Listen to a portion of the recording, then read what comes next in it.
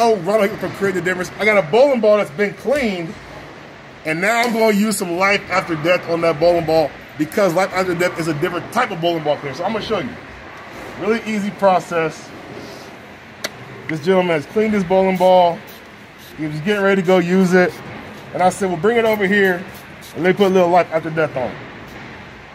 Let that sit for about 30 seconds. I'm also going to spray a True Cut scuff mark remover. What that's going to do is Life After Death is absorbing into his bowling ball. As it's absorbing in, it's going to put this tackifier in the bowling ball, which will extend the life of it. While I'm putting Life After Death on the True Cut scuff mark remover, I'm activating it so I can go ahead and start wiping this bowling ball off and get it clean. When I'm all done with everything, I'm going to flip it over, do the same thing on the other side. I'm also going to be able to use a power pad to wipe off any excess. What that's going to do is leave a small, thin layer on the bowling ball, microscopic actually. And what that'll do is that'll help protect this ball the next time he goes and bowls from actually having to worry about a lot of dirt collecting on his bowling ball in the first place. But as a bowling ball that was already clean, or thought to be clean, you can now see just how dirty that bowling ball really was. Let me see. Not very dirty. Pretty good. Not bad, but definitely not clean. Not perfect. Now it's clean. At least this side is. A little more dirt comes off of there too. So we'll flip the ball over. Do the other side. It rolls a little bit more over this part of the ball. There you go. Same process. Let it sit. Get the pad wet.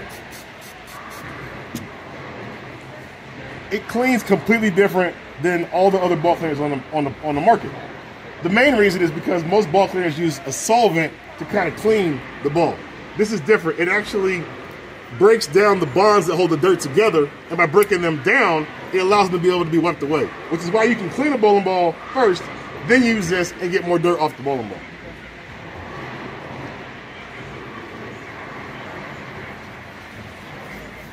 No solvents at all in this product.